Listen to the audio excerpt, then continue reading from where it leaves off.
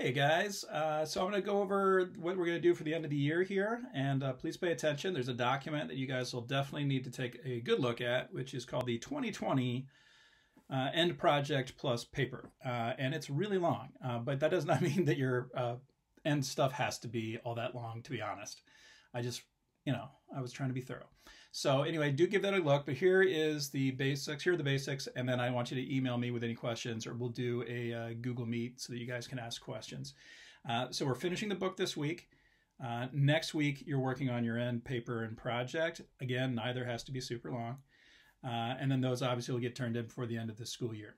So what you want to do is start thinking about what your topic will be, because the paper is basically part of the project. You're doing in a short essay format, an introductory paragraph, one body paragraph, and a short conclusion paragraph, a little bit of what you want to say in the actual end presentation.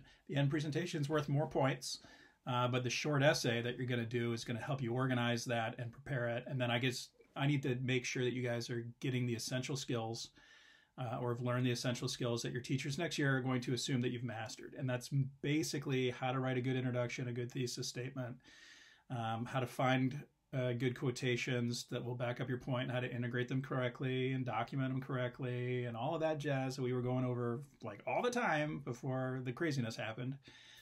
So that's what I'm checking. And I need a short essay that I can look at to do that. And then you'll do a bit more of that with the presentation. But the paper really is like part of the presentation. Like, you're going to be repeating yourself. You can even use the same quotes in both. So honestly, I feel like the paper is just, like a rough draft kind of for the bigger presentation. And so the paper will be due on a Wednesday or a Thursday if you need it, I guess. But and then the final week of school, you'll just turn in your project. And you get a choice between projects with two things. You can either write up a speech, which would basically be the paper, but like a little bit more, and then film yourself doing it as a speech and then sending me the video. Or if you don't want to do that, you could make a big PowerPoint presentation, but I would want you to record your voice on it, and you'd have to use Screencastify or something like that. There might be other programs that work that I'm not even aware of. So I'd want you to first check and make sure that you have a program or that you can get Screencastify to work. If it doesn't work, then you kind of have to do the video option. And you should be able to do that just on your computer using the computer's camera, just as I'm doing right now.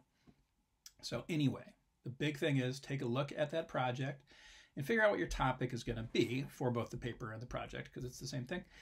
And it's basically you're looking at what does the novel seem to say about a particular topic, I really, with the project, it's going to be more than The Fault in Our Stars, because you have to like relate it to From The Fault in Our Stars, but something else.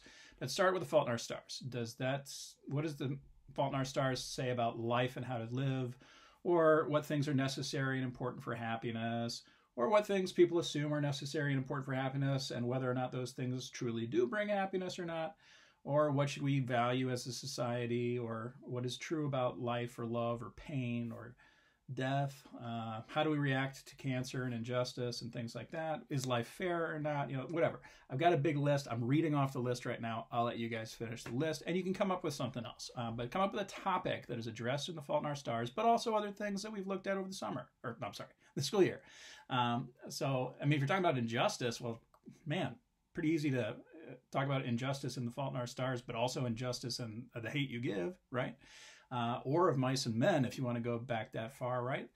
Look at anything, but I want you in the presentation part to talk about more than just The Fault in Our Stars. The short little essay, that's just focused on The Fault in Our Stars.